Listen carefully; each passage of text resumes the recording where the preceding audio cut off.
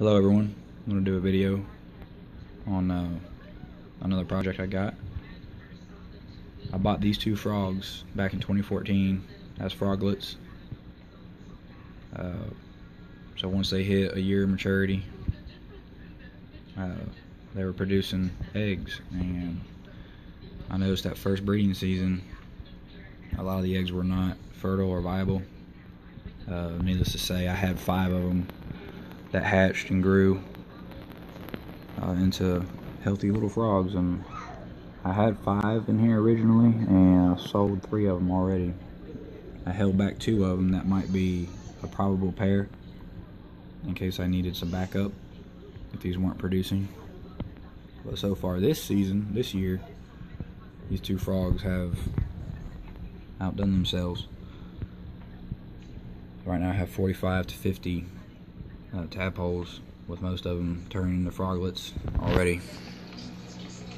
I have one back here. Kind of show you. Just he's got his front legs and back legs, and he'll absorb his tail probably in the next week or so, and I'll put him in his grow out tank, which I'll show you guys in a second. You can see the blue on him already, so it's pretty cool. This is their grow out tank. That's just a Exoterra 36 by 18 by 18. It does have a false bottom.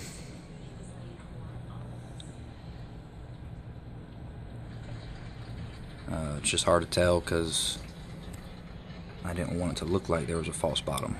I left a 3/4 inch gap around the inside walls of the tank between the false bottom. So I filled that up with the aqua soil to just give the illusion that it's just solid substrate, but it's not. And in this corner I left a cutout just so water could pool here and I can get it out when it starts to build up. I don't have any sphagnum moss on the ABG mix just yet because I wanted the roots from all these vining plants to have good contact right away so they would spread out as fast as possible. I have used an organic fertilizer to try to jumpstart some of these plants because there's not much nutrients in the ABG mix initially, I don't think. But I use vining plants because they grow fast and they can absorb a lot of nutrients. So when I have 45 to 50 froglets in here jumping around, hopefully the plants can keep up with their waste. But yeah, that's pretty much it. So it's rewarding for sure. Did not intend on being a frog breeder, but I must say it's nice to have a little supplement income here and there. I think this is the female right here. Big old fat girl.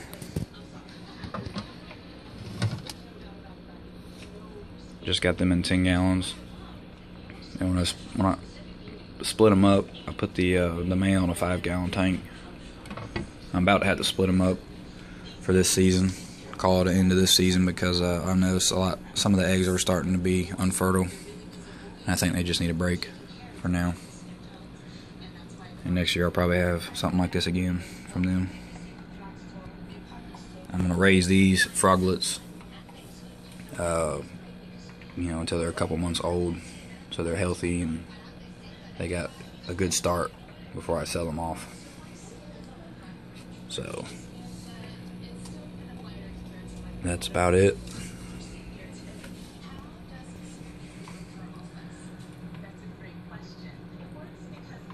So yeah, if anybody's considering a new pet and they don't know what to get, well, these dart frogs are a lot easier than a dog or cat to care for. They require very little maintenance. When you set up the vivariums properly, the vivariums act as like a miniature ecosystem. So when they're totally sealed off like this, you see a glass lid, humidity is almost 100% most of the time, about 85 to 95% humidity, which is what your dart frogs need. as they absorb all their moisture through their skin, and they would dry out very quickly. They're not good to hold, just because the oils on our fingers and skin would greatly harm them.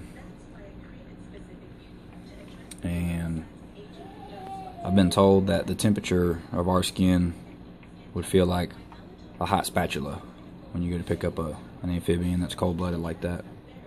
So it would just cause them a lot of stress. But they are very good display animals for your office or home. They're always active during the day. They are diurnal, so they sleep at night. So they're hopping around during the day for people to enjoy.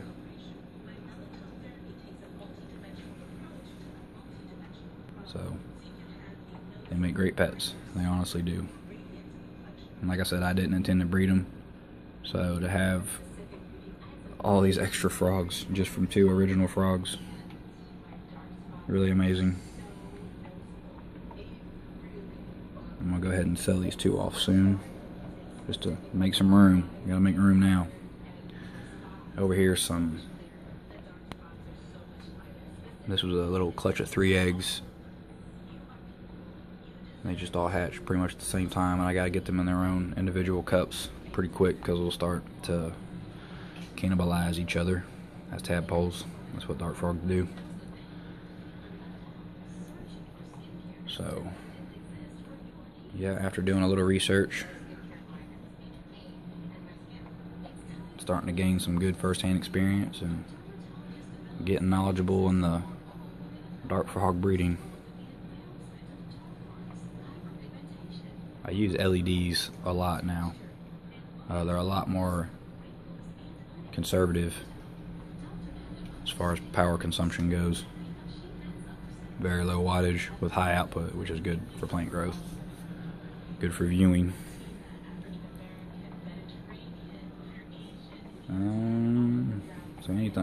Anyway, that's pretty much it. If anybody's got any comments or questions, I'll be happy to answer them.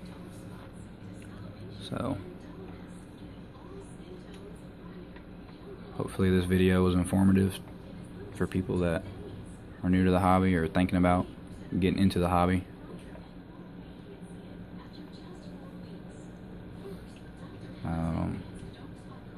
So thanks for watching.